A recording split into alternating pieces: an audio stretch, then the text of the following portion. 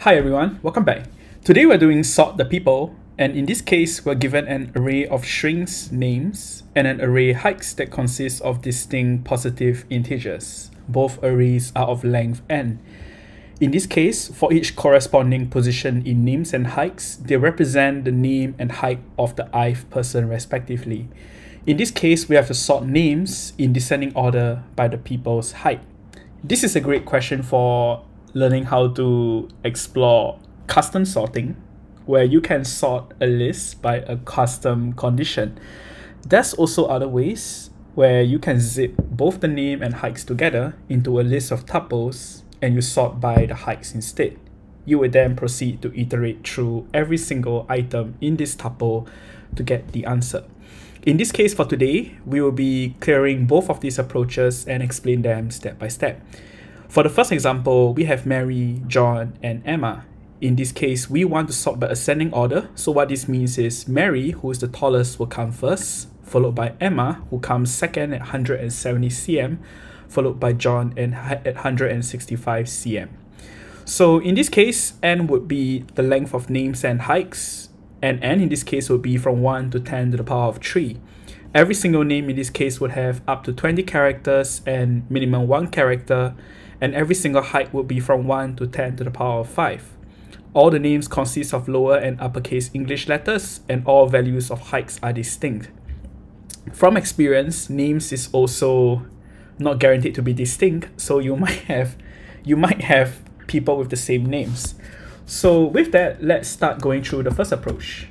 The first approach would be to give let's have an array of indexes corresponding to the names. And in this case, this would be from 0, 1, all the way until n-1, since this is 0 indexed. And the idea is we are going to sort this array of indexes by a custom comparator. In other words, we'll be using each of these indexes to get their corresponding height, and we will sort by that instead. And once we're done, we will sort arrays by custom key or callable function using the index to get the hikes. And the final step is to go through the sorted indexes and get the names into a list, return that list. So this is the first approach, and let's get started. So we will first define a names indexes. This will be a list of integers. In this case, is equals to I for I in range 0 to length of names. Okay, perhaps let's define this helper variable here, which represents the number of names in this case. And that's pretty much it. The next step will be to sort the names indexes. We'll be sorting this we'll be getting a sorted copy using the sorted higher order method. In this case, the first parameter is the collection that you want to sort by. In this case, this is the list. And the second key in this case is the custom comparator that we use to sort this names list by. So in this case, for readability, this is really a nameless function that takes in an index, and this index corresponds to every single number inside this collection. Using this index, we would map this index to its corresponding hikes in this case, and this way, this sorted function over here will use this height in this case corresponding to every index to sort this instead. By default, this was sorted in ascending order, so we would have to do reverse equals to true, and this would cause the sorted names index to be sorted in descending order, in descending height to be specific. So once we have these indexes, we can define sorted names, and this will be a list of strings.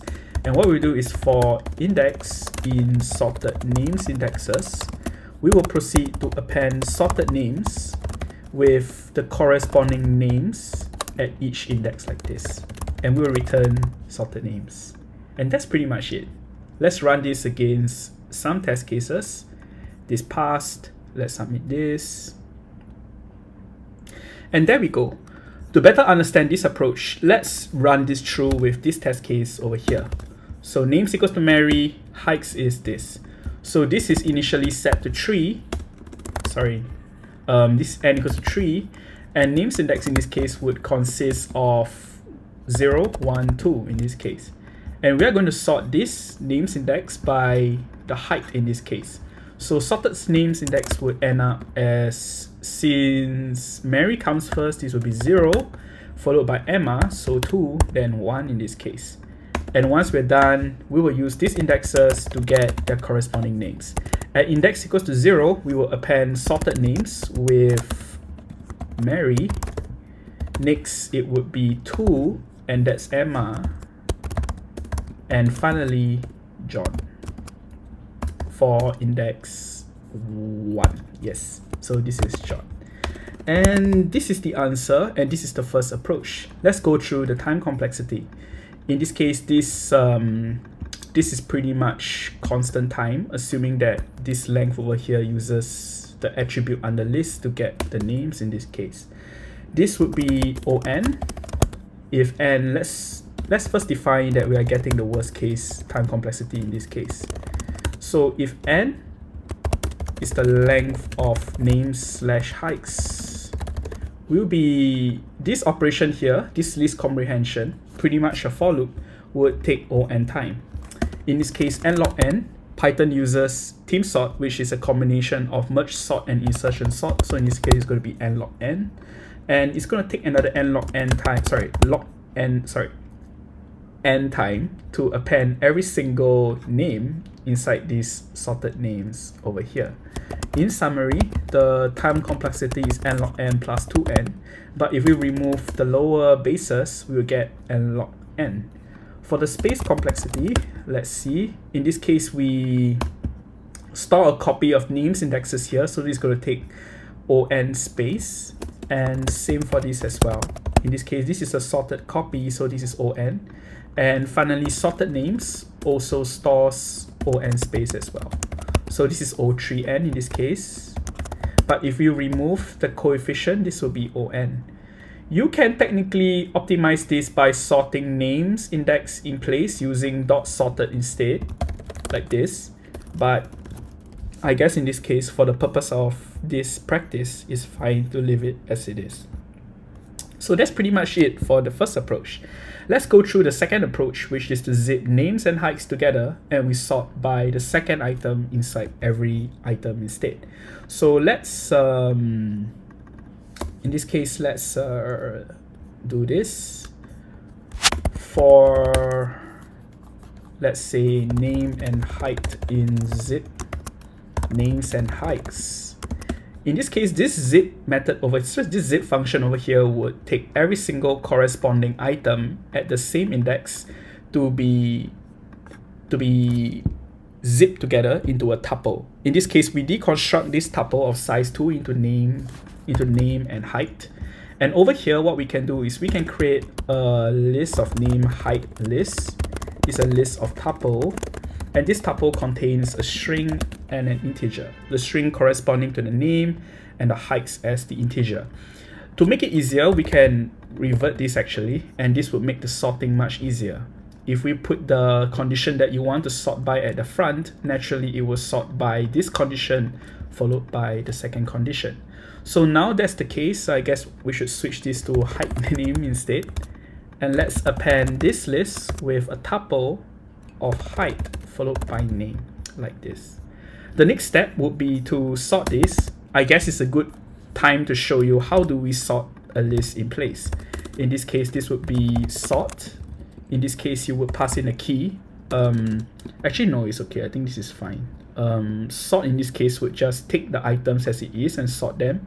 And since we place the heights first, this sort function here would sort by that condition first. We will also pass reverse equals to true so that we have the name tuples that have the higher height in front. And once we are done, we can return height name like this. Let's run this. Okay, wrong answer. Why? Oh yes, of course. We were supposed to, let's define this answer string, this list of strings. And for, let's get the height and name. In height name, let's append this answer with just the name over here, and we would return answer instead. My mistake was that I forgot to extract only the names from this sorted list of tuples, and that's why that failed at the start. But this is the second method, and this passes as well. In this case, the approach is similar, so I would skip some steps here and not trace this out with a sample test case. But in this case, let's look at the time complexity. Spoilers alert, it's going to be similar. In this case, we are spending O(n) time complexity here to go through all names and hikes and appending them into a list of tuples.